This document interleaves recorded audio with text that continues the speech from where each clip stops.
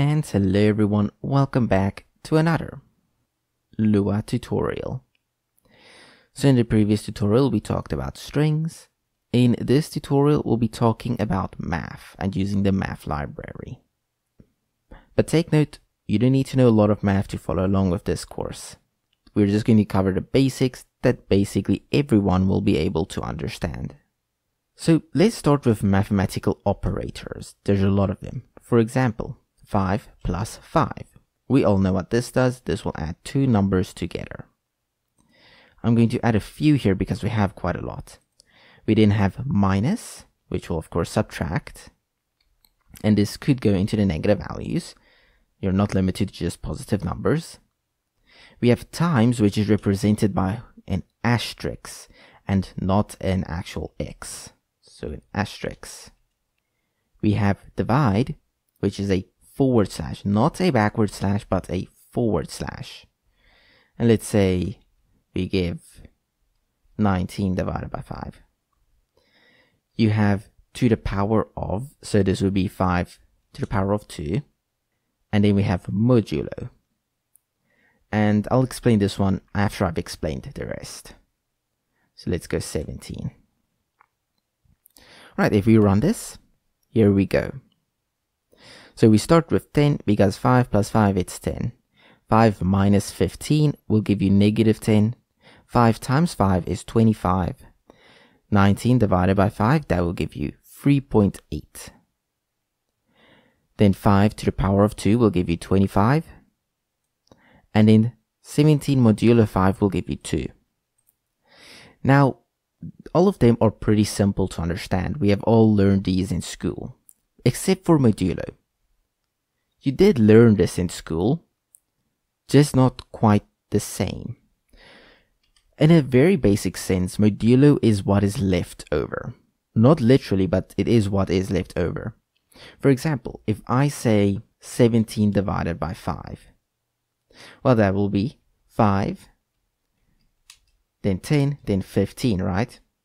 So if we were to say 17 minus 15, we'll get 2. Because 2 is what's left over if you were to divide these two. To give an example, let's just go here and say 17 divided by 5. One gives us 3.4 and the other gives us 2. Because 17 divided by 5 will give us how many times 17 can be divided by 5. 17 modulo 5 does the opposite. It gives us how much is left over once the 2 has been divided. So not this 0.4 here, but the actual value. Because if 5, 10, 15, and then 20. 20 cannot go into 17, so we'll have to stick with 15 because that's the lowest value we can get if we were to do this.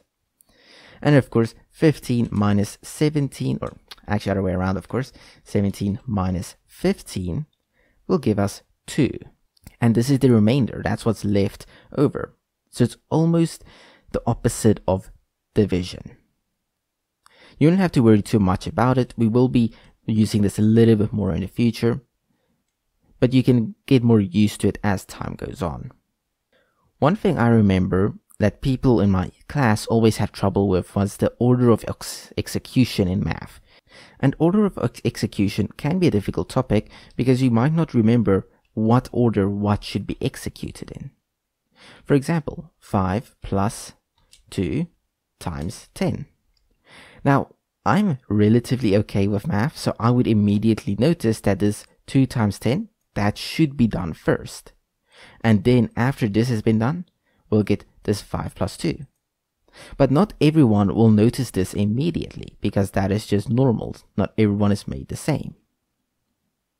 So some may see this and think, oh, it's 5 plus 2, that's 7. 7 times 10, that will give you 70. But in actuality, it will give you 25. Because 2 times 10, that's 20. And in 20 plus 5 is 25. Now, if you're one of those that can't always remember in which order this happens, or if you just want to change the order in which this happens, then I have a solution for you. Brackets. Brackets is what we can use to specify when what should be executed. So here we could say it's first 5 plus 2, then we times it by 10. Because brackets will take priority over everything else, and it will be done first. Now we will get 70. Because now it's first doing this, then it will add this.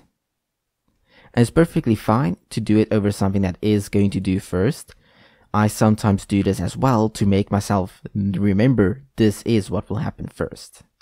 As you can see, now we'll get 25.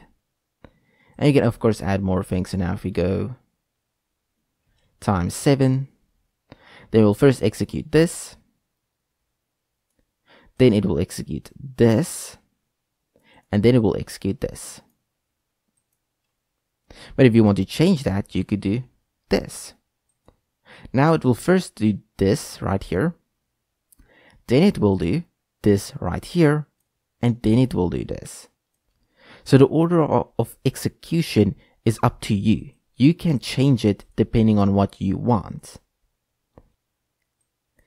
And now I can look at a few things inside the math library. Print math.pi.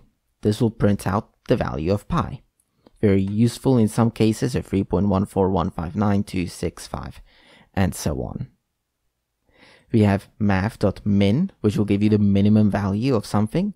So let's say 10, 5, 189. The minimum value here would be 5. That's the lowest value of all of the values passed in. If we run that, we'll get 5. If we change this to negative 10, for example, then now we'll get negative 10 because that's the lowest value. You can also do max. Max will do the opposite and return the largest value. So now we'll get 100. Then you have rounding, which can be very useful. So you have math.ceil, and this will round up. So 20.9, and we actually give a few here, 20.1. So these two both will go up. They will round upwards. If we run this, we'll get 21. They will not round down. Ceil is, in a sense, the ceiling. The ceiling is always above you.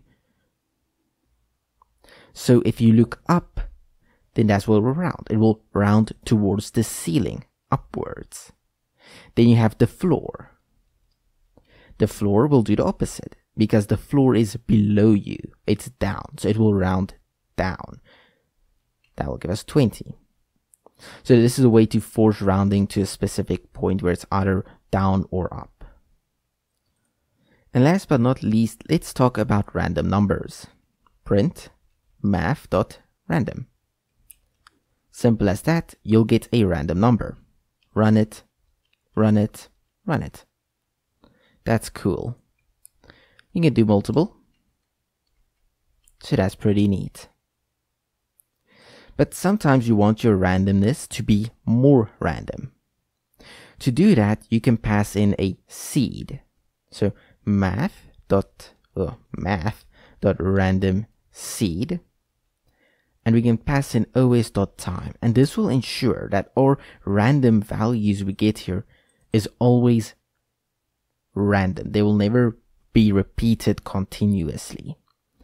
So now if we run this, we'll get more random values.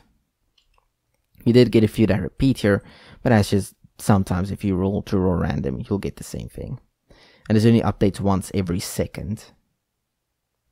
You can specify up until where it should go. So if we say 10 here, then it will random to 10. So 2, 10, 4, 2, 7, 7, few 7s there.